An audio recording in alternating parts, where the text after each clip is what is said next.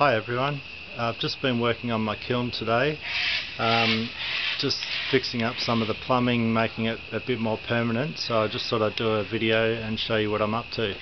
Okay, I'll just turn the camera down. So I've got my gas bottles here. I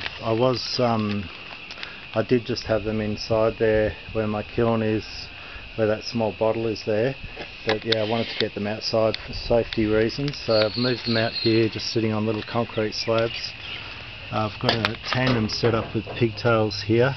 I can run the bottles individually or together. I've got a little copper pipe coming off that going inside through the wall here.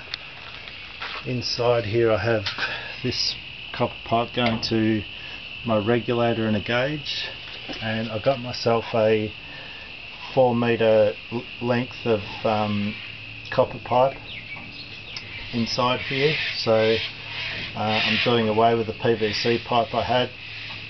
Only cost me $30 to get the fittings put on and the ends flared on that, so 4 metres of pipe runs around the side there. Will run across this wall. I'll just fix a piece of timber there, and goes up to the back of the burner there. Take this back outside. I'll just show you my burner quickly.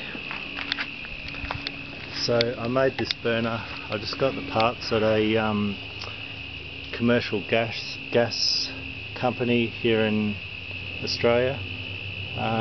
So we've got a flame failure valve here, running to a just a tap, a gas cock, going to this little section here. It's called an aspirator, I think. It allows you to control the primary air on the burner. This goes to a reducer from 1 inch to 1/2 inch into about a 2 inch section of 1/2 inch water pipe. Another reducer taking it back up to the 1 inch again, to the flame retention nozzle. You can see there it's got little holes around there, and it holds the flame on the end. This is the thermocouple for the flame failure valve. It operates a little solenoid in here. If the flame cuts out, the gas gets stopped here. So I'll just put the tripod here,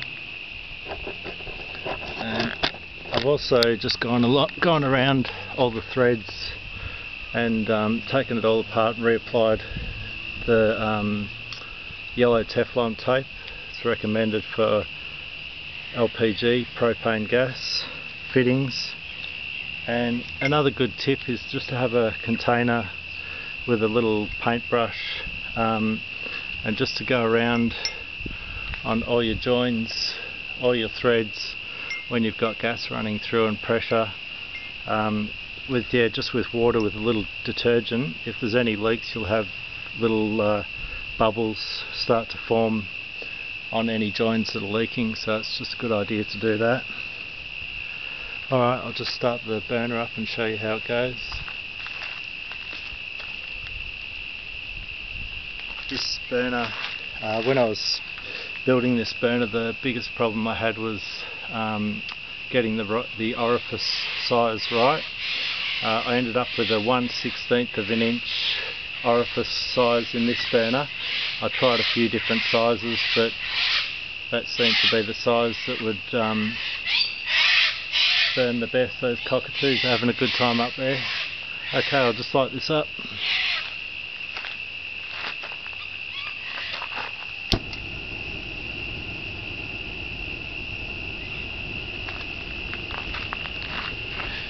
Okay, so I'll just bring this camera around here so you can see that flame a bit better.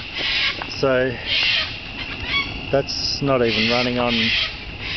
Do you mind, cockatoos? I'm trying to do a video here. Yeah, thank you. So yeah, we've got it's not even running on 1 PSI at the moment. As you can see, it puts out a fairly good flame. So that's a full oxidising or neutral flame with the primary air right open there, and you can just easily spin that in and go to a reducing flame there a full reducing flame. So I'll just give it a bit more gas.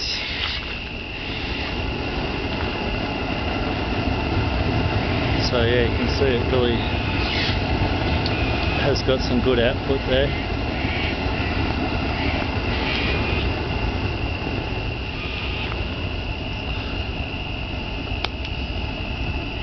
That's about all I wanted to say, so yeah, I hope that was helpful. Alright, see you everyone, bye.